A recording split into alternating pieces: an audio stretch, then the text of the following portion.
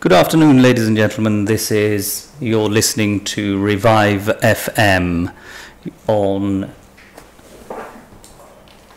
Facebook Live, YouTube Live, Mixlr and TuneIn.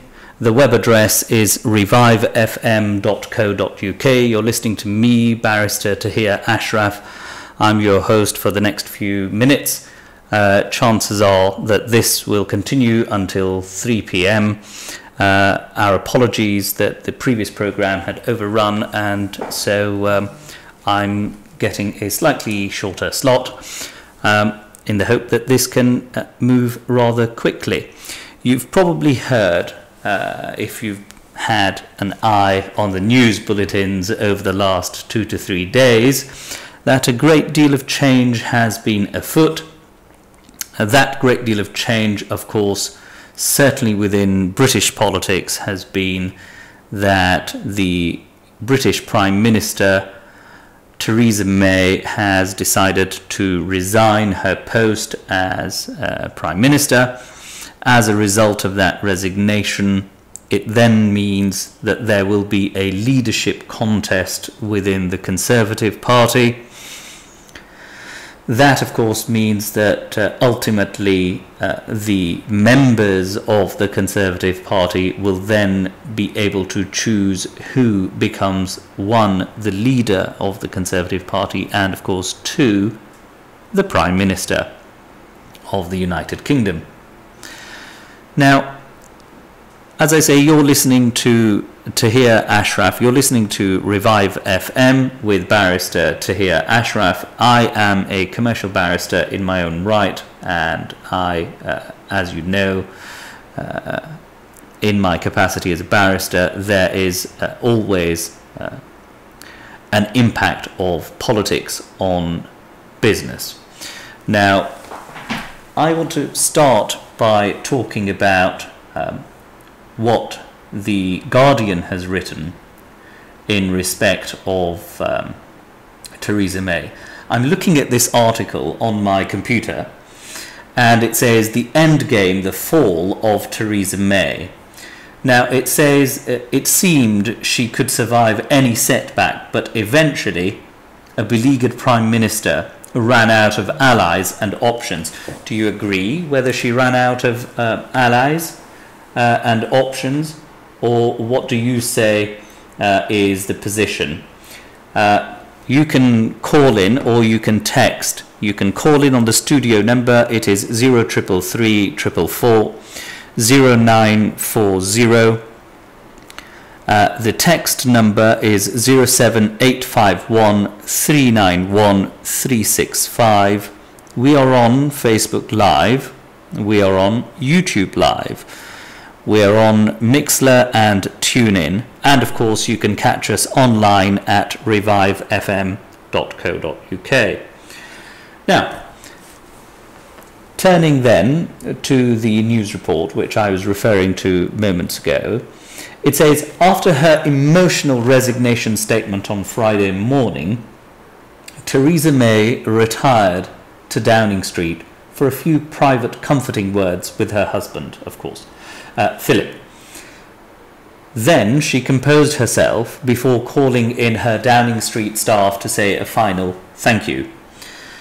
The Guardian report continues that as she entered the number 10 meeting room, which was packed with between 30 and 40 people, most of whom had been with her throughout her premiership, loud applause and cheers rang out. Now, less than half an hour earlier, many of the same officials and staff members, like much of the country, had crowded round televisions to watch her announce the date of her departure outside the front door of number 10. Now, some, like the Prime Minister herself, had broken down in tears. One of the things that I would like to raise and talk about today is whether that is a sign of bad leadership, that is a sign of good leadership. I want to hear your views, what you say makes a strong leader.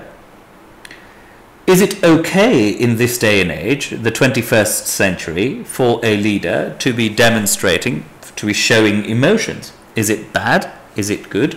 Is it wrong? Should we be criticizing Theresa May for showing that emotion? Or should we in fact do the absolute opposite and commend her for her ability to show emotion in circumstances where actually the eyes of not just the national media but undoubtedly the international media were on her?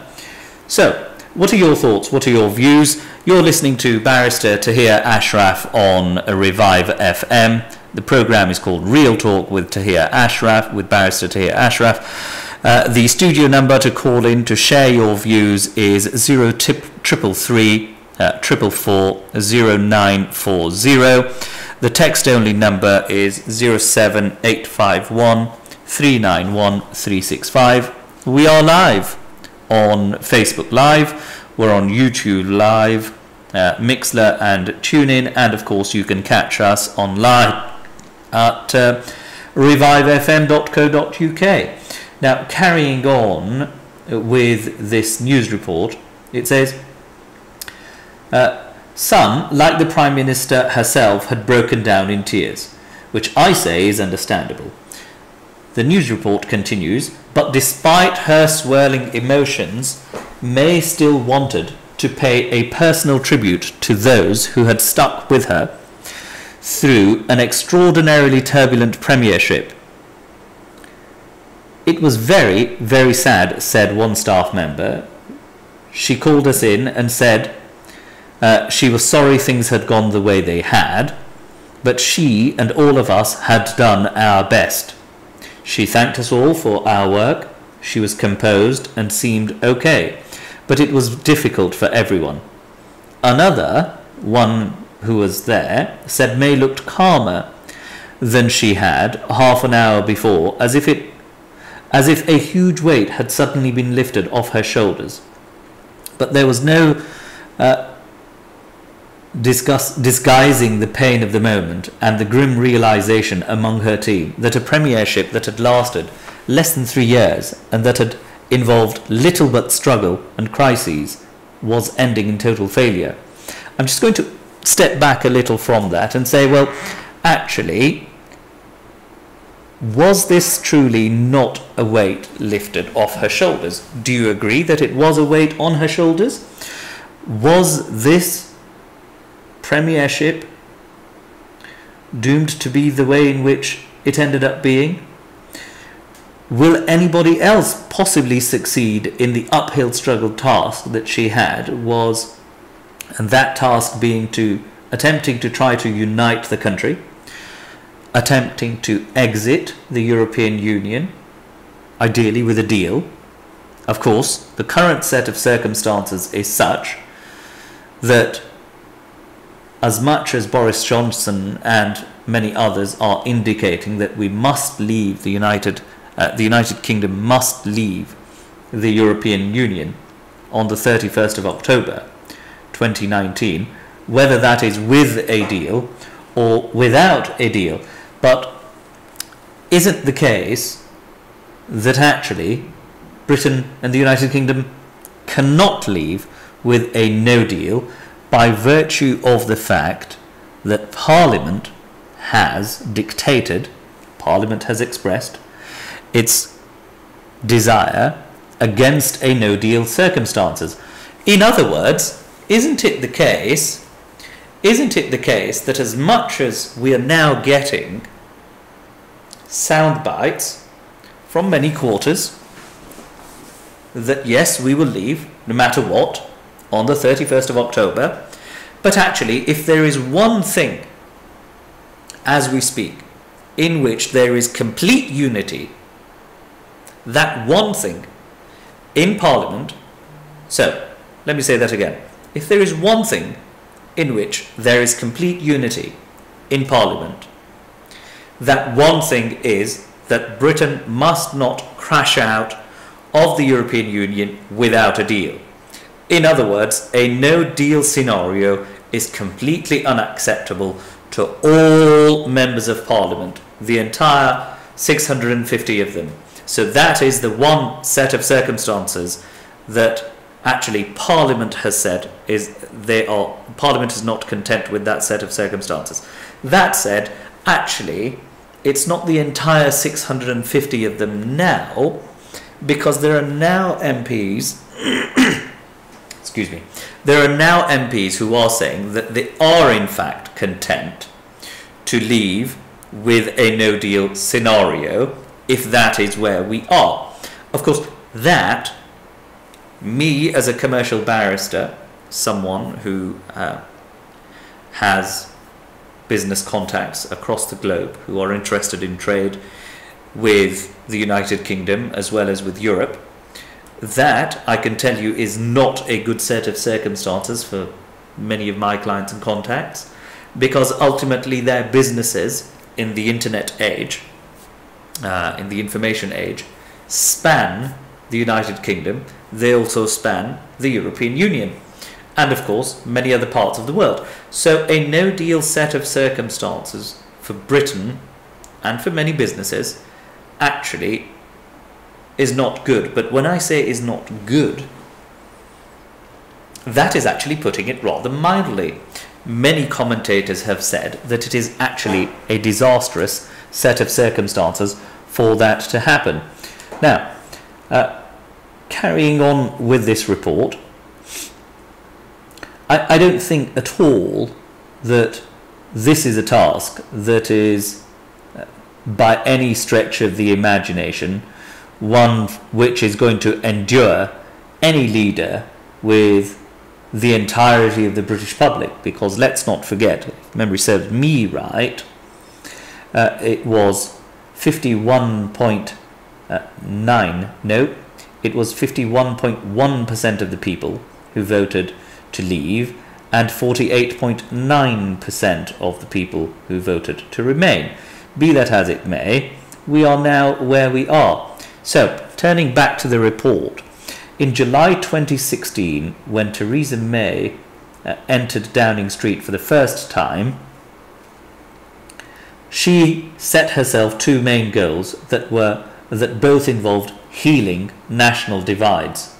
The first, she made clear when addressing the nation on 13th July 2016, was to do more to help ordinary working class families get on in life. She promised those families that she would think not of the powerful but you, by adding that the government I will lead, and these are Theresa May's words, as quoted by this Guardian newspaper article online. She quoted, which quotes Theresa May rather, that the government I lead will be driven not by the interests of the privileged few, but by yours. But it was her second goal to deliver the Brexit that the British people voted for in 2016.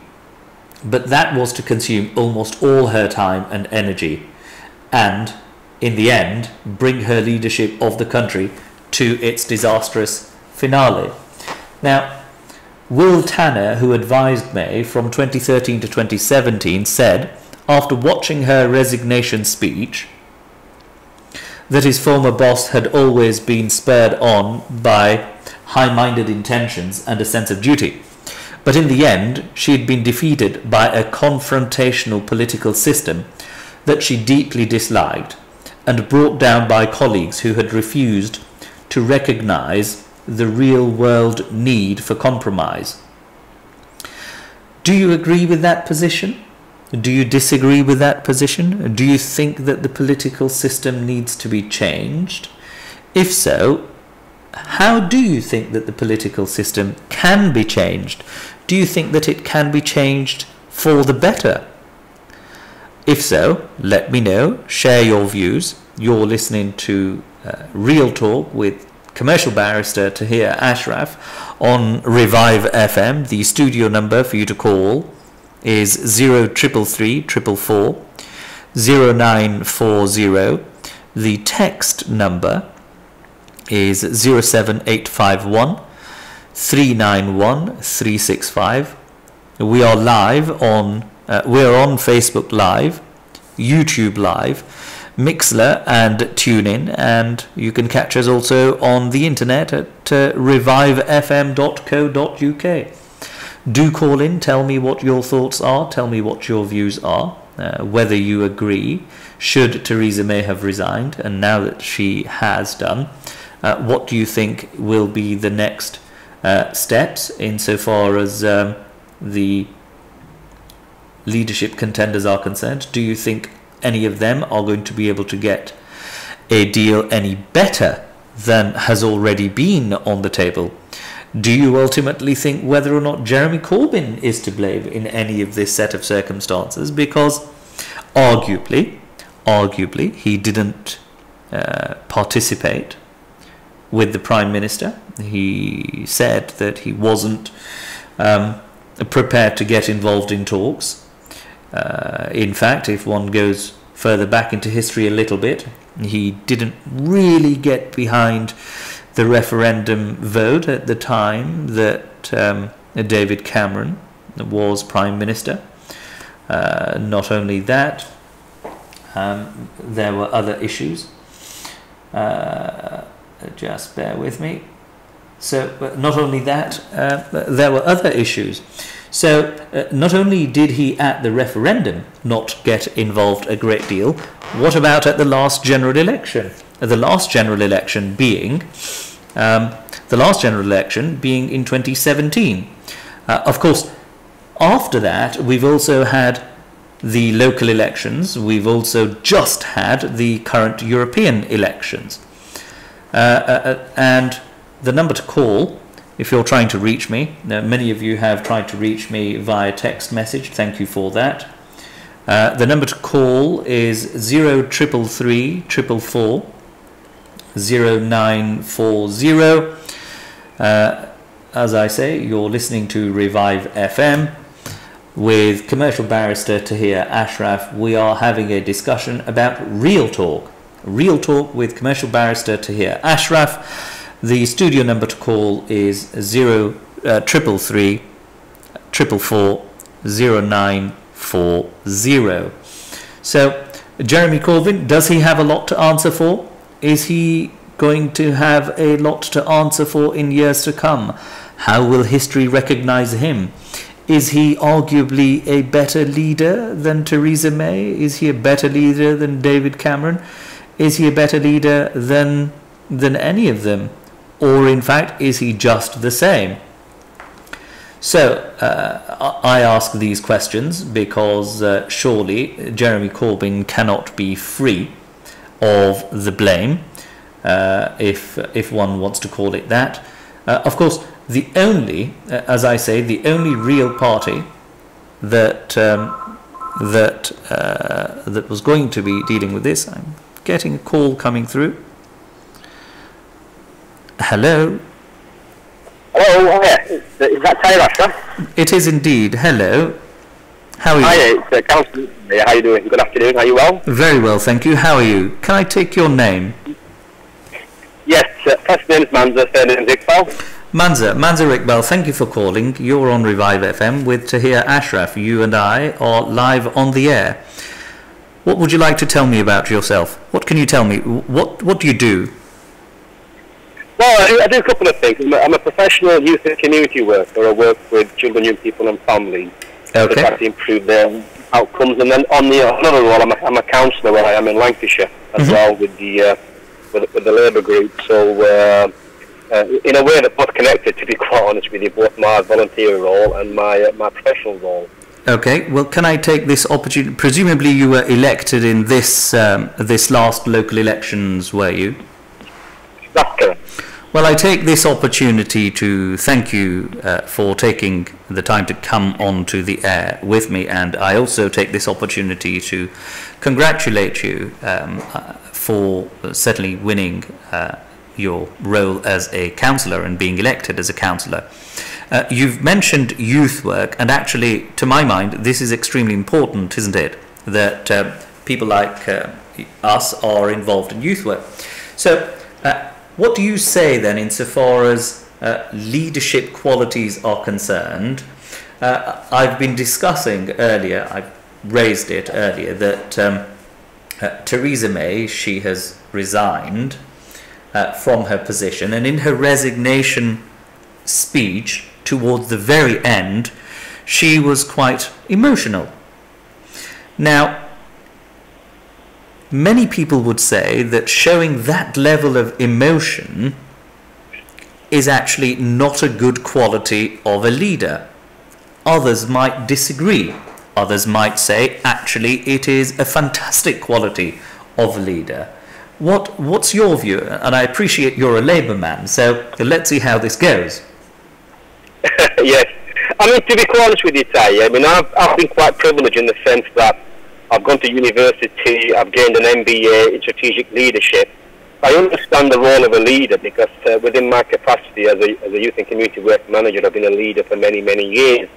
And whilst we're on leadership, I think it's absolutely imperative that any leader, even if it's Theresa May or Margaret Thatcher or even Churchill, that they actually demonstrate to the people who we serve that we have emotional contact with them and that we're not robots. The problem which Theresa May had previously with the voters was that she was classed as a robot because she wasn't showing her emotions. Well, hang on a second. Well, hang on.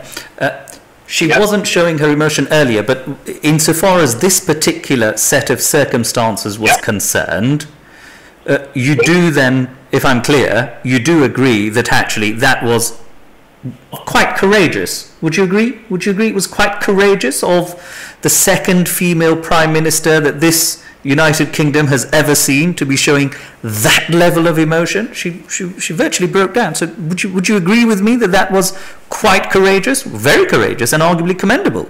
Would you agree with that? Well, I would take out the female bit, to be honest with you, because people aren't elected because of their gender. People are elected because of what they can do for the country. And regardless of whether she's a female or if that was a male, I think anybody who, let's be honest, she virtually cried, didn't she, at the end when she said, "I love this job and I love this country." Even as a Labour man myself, we were a little bit upset in the sense of seeing somebody who's, being our Prime Minister, being previous Home Secretary, then, kind of crying in front of 10 Downing Street. And being honest, that was quite touching. And if you ask any member of the public, and certainly in Lancashire, where I serve, I spoke to many, many young people, and I spoke to many adults, for example, and, while some of them haven't got time for Theresa May, they did actually say that they did feel very, very sorry for her when she virtually broke down. She held it. She held it together. She held it together. You've said that we should take out the word female. I would argue that actually, is it not the very case that she is a female leader, by virtue of which perhaps she has previously felt unable to be able to show that level of emotion, and perhaps because, to her credit, she is the second female Prime Minister that the United Kingdom has seen, and to her credit, she has shown some real serious emotion. And I would argue that actually, would a male, any male in a leadership role like that, actually be able to show that level of emotion? It's difficult to say because everyone's unique and everyone's different. Now, yes, she cried out at the end and she showed that emotion, but one could also argue that was that genuine, or was that crocodile tears? I'm only just throwing some theories in there. I don't think it was crocodile tears at all. I do think it was genuine. I don't think any psychologist or whomsoever you might want to bring in, as it were, to analyse. And of course, there have been several people analysing this. The media the world over has looked at this. I'm not convinced there would be a single person who would be able to say that her emotional state at that point in time, insofar as demonstrating and showing the public that she loves this country, wasn't anything but genuine. I suppose what I want to get at is a very simple thing. Do you agree that actually it takes a great deal of courage in the 21st century to be in a serious prime ministerial leadership role of this nature for somebody to be able to show that level of emotion. I don't think we are going to ever, or certainly not in a hurry, see real emotion of this kind, where there's a real passion, a real love. We talk about passion, we talk about love. What I find, to be honest with you, I mean, as I say, I'm a counsellor, and I speak to many people on a regular basis. And, you mentioned that she said, you know, she loved this country, but let's just look at her record as a leader.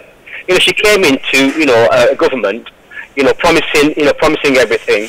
And if you look at education, for example, even on the radio this morning, and even on the TV, in terms of our local schools, they are dying. They have no teachers, they have no resources, they have no equipment, simply because this administration under Theresa May has made massive cuts to our public sector.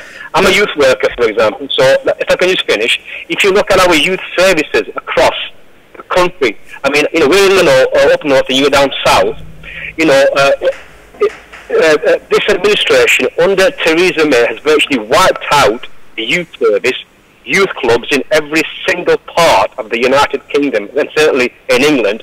And hence that's why you've got antisocial behaviour up. Where you are down south, you've got massive issues to do with knife crime. And only a couple of weeks ago there was a research done where there's a direct correlation between knife crime rising and the lack of resources within our youth services and young people. So whilst we are talking about emotions, what we need to be talking about is her track record. And over the past few years, she has done absolutely nothing for the working man and for the working woman. Well, let me get back to you on that. Let me get back to you on that, because if you think about it, surely it was this government, and not your predecessors, and not certainly not the Labour government, that raised the tax limits. So it's now gone to 12,500 or thereabouts for tax, which means that those earning around that, well, there will be no personal taxation on £12,500. You mentioned the point about education and what have you, but isn't it the case that actually it was the previous Labour government's over expenditure under the Tony Blair era and so on that left the Conservative Party in a position that it left it at? But that discussion, this discussion is going a little further than I'm prepared to take it at the moment. You've mentioned a couple of points. I'm going to address you on that, those points as well. You've mentioned education. We've dealt with that. I'm going to tell you about the knife crime set of circumstances. The knife crime is predominantly being an issue in London. We've got that as a serious issue in London. Of course, London has a Labour mayor who has been here for a number of years now and is seeking a second term. So the question really actually doesn't necessarily fall at the door of the government or Theresa May, because Theresa May only took over once David Cameron left, and that was in 2016 after the referendum. So her record, as you put it, is only up to that point and not strictly speaking before that. So when we're looking at various other issues, actually we are talking specifically this afternoon about the styles of leadership. Now, her leadership is what her leadership record has been, but actually if you look at it leadership wise, Jeremy Corbyn has a lot to answer for, though, doesn't he? Jeremy Corbyn, he, the leader of the opposition, those who voted Remain might actually lay the blame at his door, because he's the one who didn't properly campaign enough for a Remain position. And those, of course, who are interested in a Remain position now only really have one viable party, do they not? And that party being the Liberal Democrats. So, well, I mean, the Tories have been bed with the Liberal Democrats in the past, and let's be honest, they didn't really achieve much. But in terms of just going back to your point about Theresa and Jeremy Corbyn, let's be straight here. What's happened to Theresa May? It's not because of Jeremy Corbyn that she's resigned. She's resigned simply because there's been too many backstabbers in her own cabinet, in her own party, who's been wanting her out for many months. Well, actually, if you think about Jeremy Corbyn here, You use the word backstabbers, but is it not the case that Jeremy Corbyn's only interest has been the keys to number 10?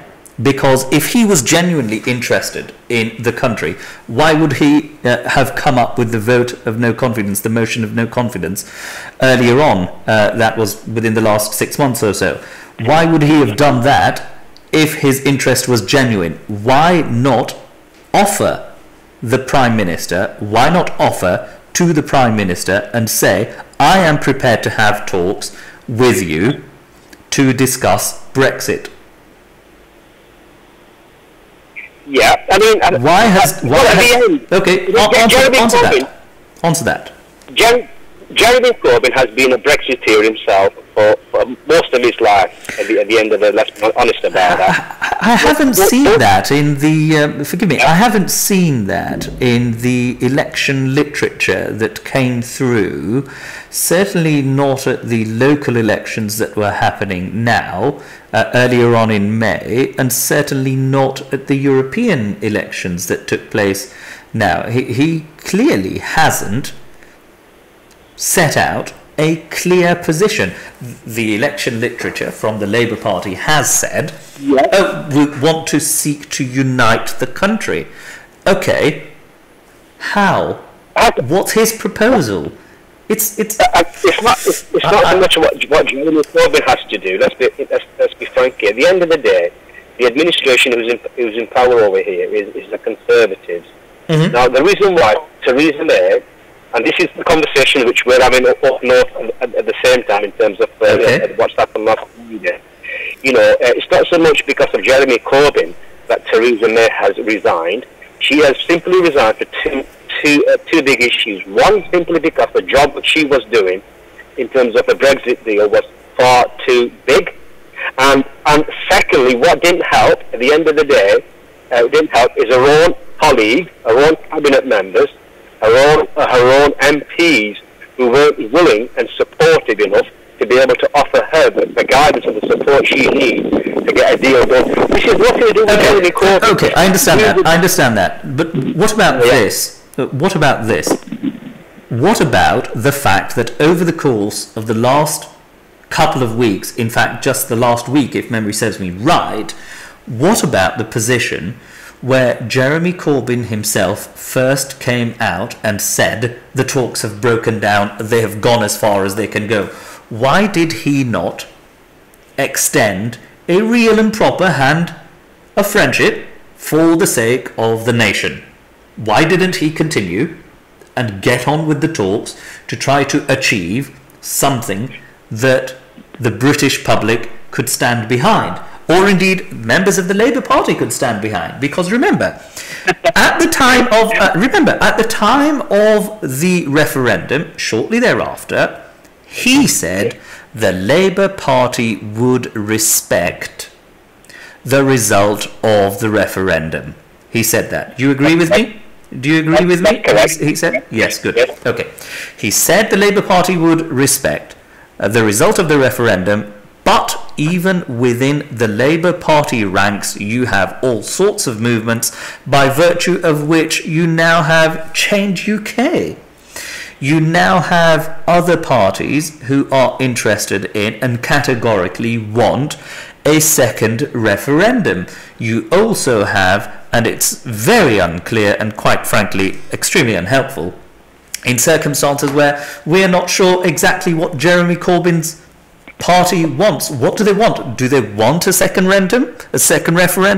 Is he now finally eventually going to be supporting a second referendum, or is he not going to be supporting a referendum? Where does this man stand? I accept that there's criticism on both sides. I accept this criticism of the Tory party, but surely Jeremy Corbyn has a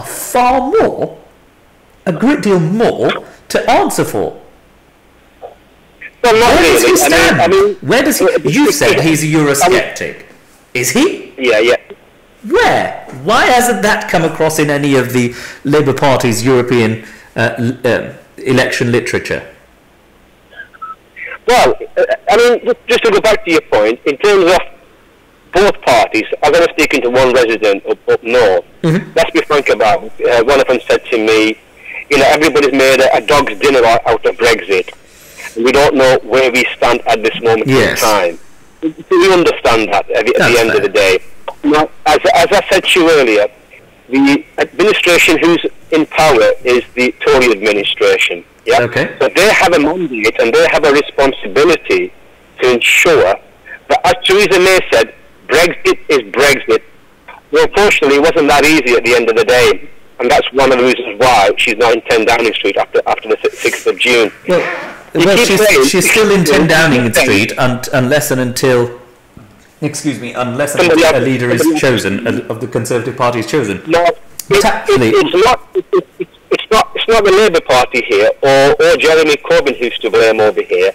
If anything, you've got 8 candidates now who put their name forward for the leadership to replace Theresa May. Yeah?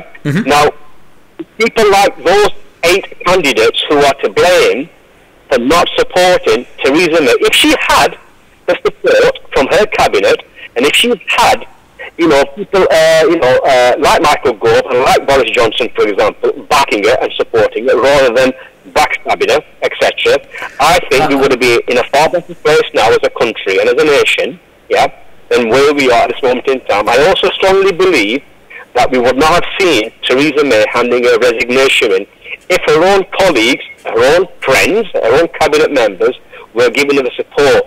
So, to put it blunt, it's not the Labour Party or Jeremy Corbyn to blame over here. If anything, it's her own colleagues, people like Mr. Boris and everybody else who are to blame over here for not offering the support, not working with Theresa, and giving her the ammunition what she needs to get into Brussels and get us a good deal. Well, whatever your views on the people who have now put their names forward for the Tory party leadership, whatever your views on that are, in fact, let's just take a look at, for example, and I'm just going to indulge you on this for a very brief moment, the Andrea Leadsom, the former leader of the House of Commons, she was with Theresa May up until the last couple of days. Isn't that right? And in fact, her and many of her other colleagues had actually supported that position, had actually continued to support Theresa May. The real issue that I want to explore with you is not what you say, that the Tory party ought to have backed her a great deal more, because many of their constituencies are wanting to leave a great deal more than many other parts, for example. But actually, I'm trying to explore with you Jeremy Corbyn's leadership. He clearly hasn't put forward, or rather he hasn't put forward a clear stance. And if he has done so, I haven't seen it. You tell me he's a Eurosceptic. You've told me earlier on he's a Eurosceptic, and he has been so. Yet at the same time, it's very difficult to see how he is a Eurosceptic. And if he is a Eurosceptic, why not sit down properly and get on with negotiating a deal that works for everyone? On the one hand, he's a Eurosceptic. On the other hand, he wants to stay ascribed to the customs union. I just don't understand. And if I don't understand, and I'm a barrister, I'm a practicing barrister. I work in law. If I don't understand, how is the British public going to understand? Well, again, you make a fantastic point there. Joe Blogs off the street, I think in terms of Brexit, they don't understand probably 60 or 70% of it. I get that. I agree with you. Brexit, as we all know, is an absolute minefield. It is a minefield, but what I'm trying to get you to is tell me, if you're able to, it might be that the party line isn't clear on this, because Jeremy Corbyn isn't clear on this. It might be that he's more than happy to skirt around the issue. What's the position? What is his actual position? And let me narrow it down to this. Is he going to back a second referendum? Is he not going to back a second referendum?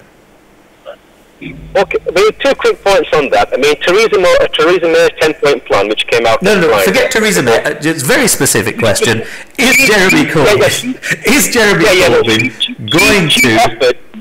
She offered a second possibility of a second referendum, yes? Well, that hasn't quite been put to Parliament. That hasn't quite been put to Parliament. She raised that as a potential possibility. Well, Theresa May has now resigned. So what I'm trying to ask very clearly is this. Is Jeremy Corbyn now likely to back a second referendum, or is he not likely to back a second referendum? It might be that you don't have the answer to that. It might be that you don't. It might be that you do. I don't know. I mean, yeah, I'm not involved. If you listen to Mr. McDonnell, the Shadow Secretary, Chancellor.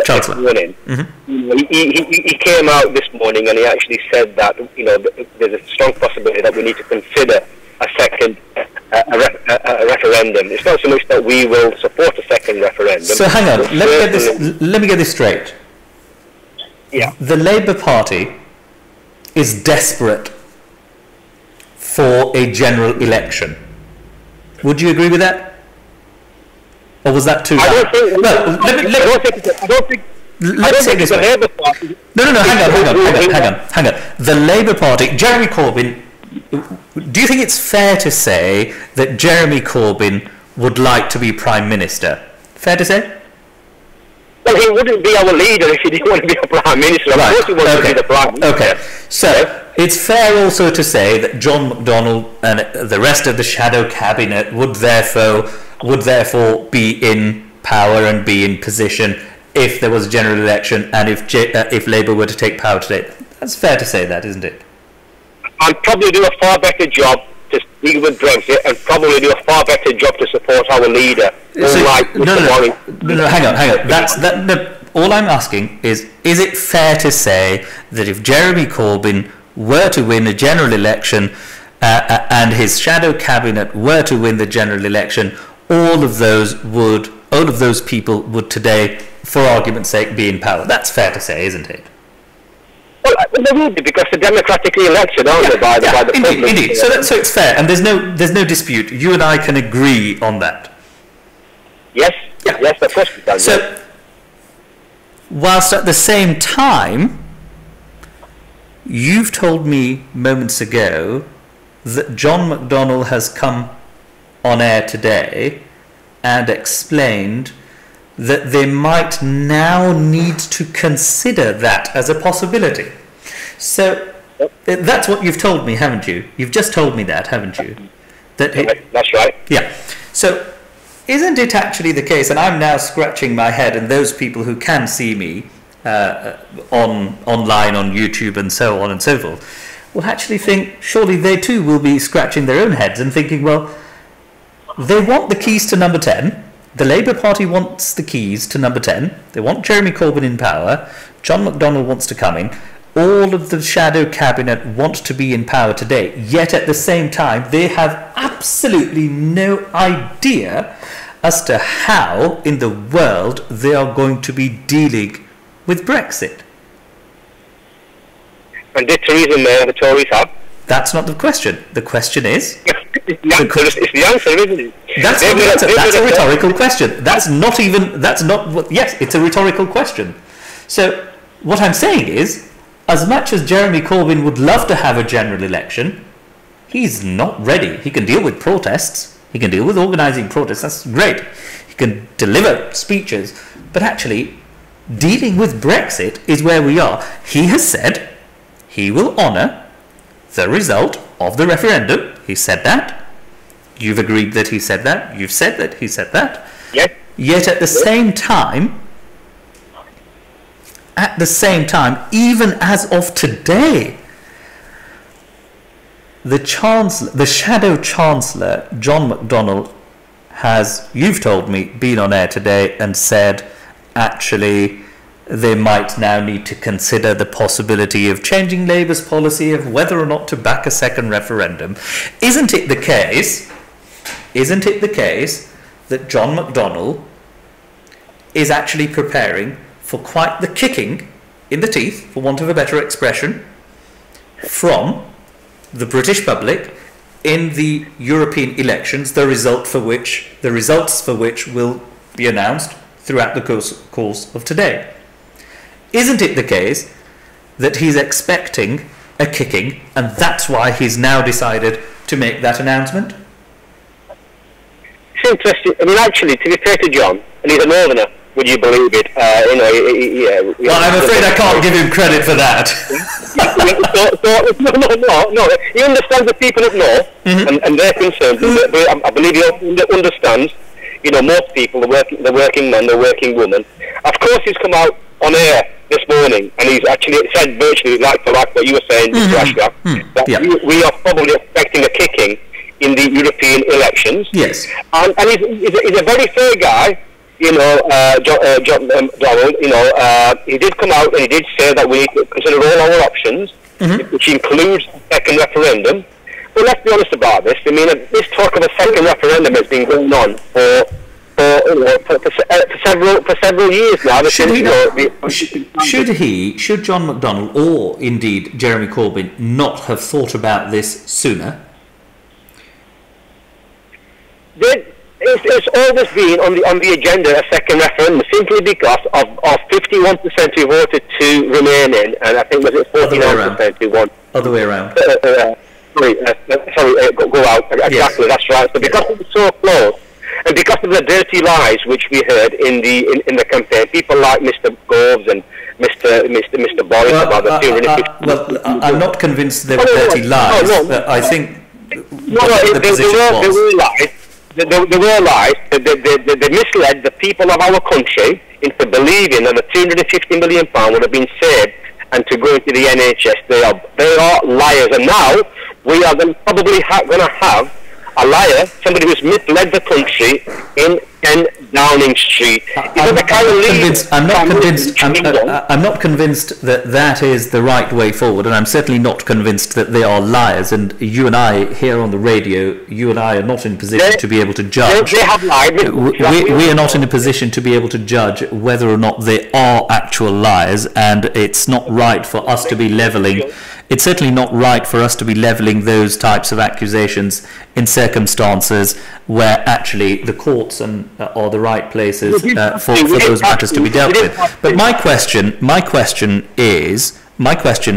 Iqbal, is a very simple one, and that is, isn't it the case that the Labour Party hasn't got its house in order? It's all good and well levelling criticism at a party that is in government, which is a task and a half. It's a mammoth task, trying to deliver the Brexit that people voted for in circumstances where it was unclear as to exactly what the position was, because this is a complex set of circumstances, extremely complex set of circumstances, because at the very least, for the last 40 plus years, we as a nation, as the United Kingdom, and Britain and Northern Ireland, have been involved within the European project. We have, in fact, even before that, even in 1950s, the 1951 Convention, European Convention on Human Rights, British lawyers went to write that. So we have had, as a nation, an intrinsic involvement with the European Union, with Europe. So it's not straightforward to extract ourselves out of that relationship without there being issues that need to be reconsidered, properly, thoroughly evaluated. If, for argument's sake, there was a general election tomorrow, and as a result of that general election taking place, Jeremy Corbyn were to take the keys to number 10, as well as John McDonnell, the shadow chancellor, between at least the two of them, it's clear that at the moment they are still, it's all good and well criticising the Tory party, it's very easy to do that, it's all good and well, but actually they themselves haven't got an idea or a plan as to how they propose their version of Brexit.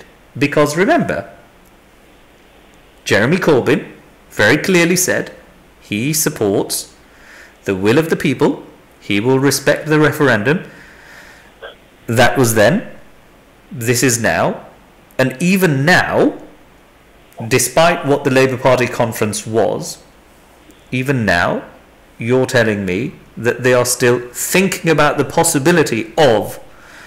So when Jeremy Corbyn in the news and the Labour Party have accused Theresa May and the Tory party of running down the clock,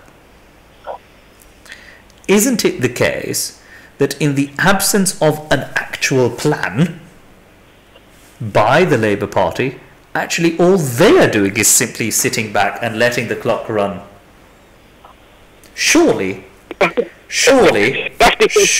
a far better proposition, and you can disagree with me on this if you like, surely a far better proposition would be to prepare and plan. And actually, this is an interesting point, because you've done the MBA degree, you've read for the MBA degree, it's a Master's in Business Administration. That's right, isn't it?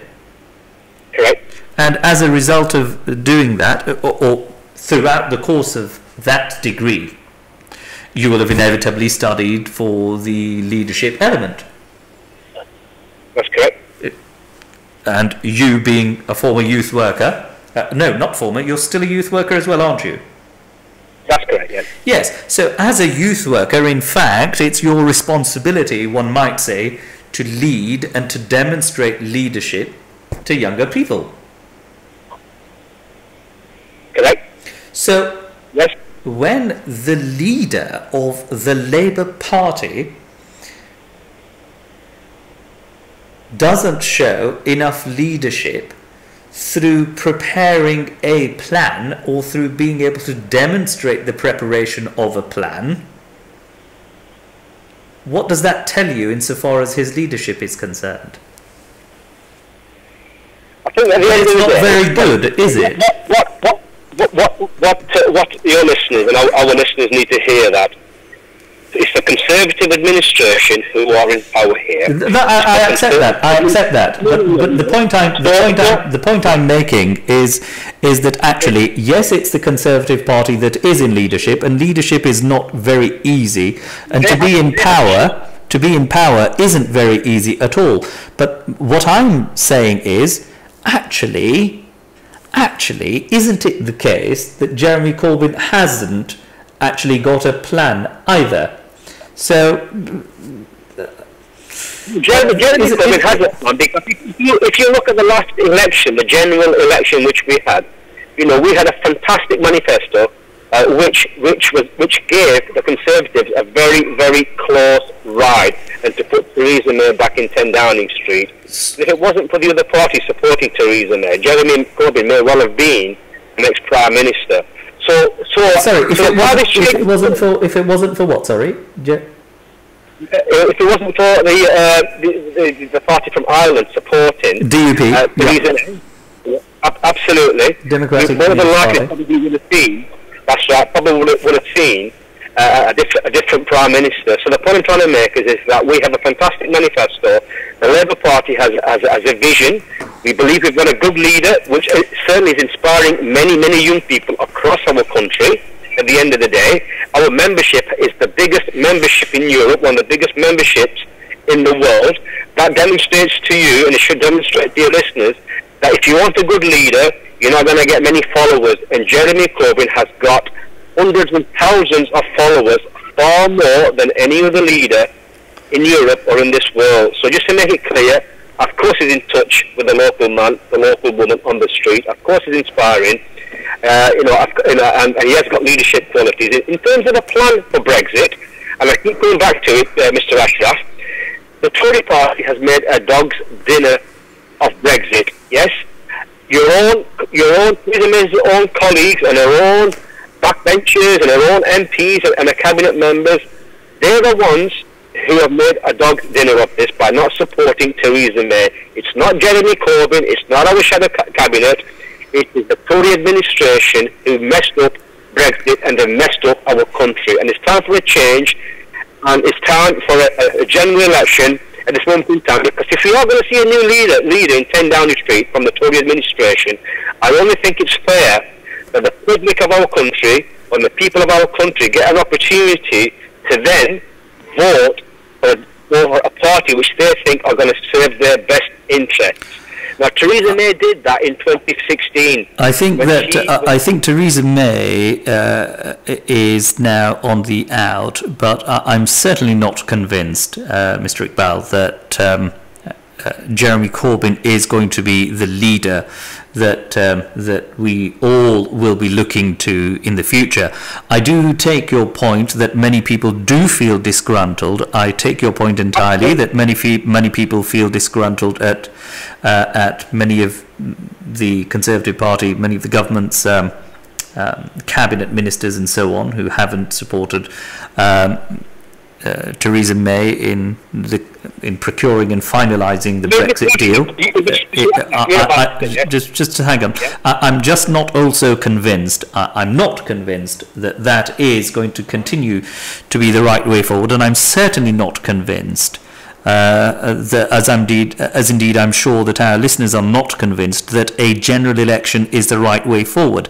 I'm going to have to say goodbye to you now, Mr. Iqbal. Thank you so very much for your involvement in this programme. Perhaps we can hear from you again another time. No, thank you very much for giving us the opportunity, and I just wish that, regardless of party politics, at the end of the day, this is a great nation which we live in. Thank you. I agree entirely. It's a privilege to live in a country like this, and it's a privilege to serve the people of this country, whether you're a barrister or whether you're a councillor at the end of the day. Very kind. Thank you. The British people deserve better, and they need to be treated with a bit more respect, regardless of which party is in power. And whichever party is in power, I hope that they are a party of compassion, that they understand that they are there because they have to serve to the interest of the British public. Lovely words with which I'm in agreement, and I can agree with you on those words. The British public do deserve a party that is able to explain what its views, thoughts are, and I think that in the days and weeks to come we will have that. We need to have a country that recognises its responsibilities. It is a privilege, and to be able to serve the public is indeed a privilege. And of course, that privilege, it is also a privilege to be in government. So thank you very much to our listeners, and thank you very much to our callers. I'm afraid there isn't enough time for me to take an additional call at this stage, as much as I would love to have had done so, and I apologise. The text messages have been coming through. It was quite a gripping discussion. I will conclude by saying that I remain unconvinced, unfortunately, that a general election is the answer for the current woes that the British public seem to find themselves in, or that we find ourselves in. The results of the European elections will be announced throughout the course of the day. You've heard Councillor Manzar Iqbal, who is a member of the Labour Party, who has said that they do accept that there is going to be a kicking in the teeth, as it were, for want of a better expression, by the electorate. And that is why the Labour Party are now thinking about the possibility of a second referendum. I put it to him, I said to him that, look, it's rather late in the day, isn't it, for the Labour Party to still be thinking about ideas, and it's actually rather telling that they don't really have a policy insofar as Brexit is concerned, and certainly not the leadership. Be that as it may, time is ticking. We will know soon enough what the views of the electorate have been. You've heard me talk today about the styles of leadership. I will say this, that regardless of whatever people have thought about the style of leadership of Theresa May, irrespective of how people have felt about that, it takes a great deal of courage, it takes a great deal of guts to come out and stand in front of global and international media and express the way in which she expressed her views and her love for her country. It is quite simply as plain as that. And it might also be the case, and this has certainly become my view, it might also be the case that this was the second female British Prime Minister, and because she was female, she felt that she was able to let us have a glimpse into the emotion that it is needed in this day and age by leaders of today. She let us in to see that level of emotion. I think hats off to that, respect to that. It takes courage. It takes a great deal of courage. I'm not convinced that a male counterpart would have done that. Is it wrong? I don't think it is wrong at all. I don't think it is wrong at all for her to have shown her emotion. Be that as it may, we are now where we are. And on that note, I'm going to conclude this session, and hopefully I will catch up with everyone again next week. And I ask that you tune in to Revive FM. Real talk with commercial barrister Tahir Ashraf on Revive FM. You will be able to catch me next week on 0333 444 0940. As ever, we are on Facebook Live, YouTube Live, Mixlr and TuneIn. You can catch us on revivefm.co.uk. For now, leave you until next week.